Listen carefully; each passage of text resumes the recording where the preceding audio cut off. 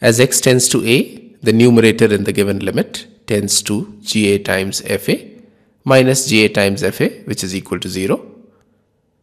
And the denominator also tends to 0.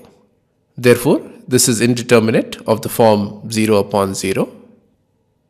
And therefore, applying L'Hospital's rule, the given limit is equal to limit x tending to a, the derivative with respect to x of the numerator, that is d by dx of gx times fa minus ga times fx, divided by the derivative with respect to x of the denominator, which is d by dx of x minus a. This is equal to the limit as x tends to a, fa times g dash x minus ga times f dash x, divided by 1.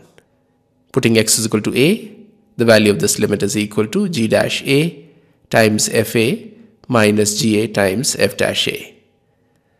Now we are given the values of fa, f dash a, ga and g dash a.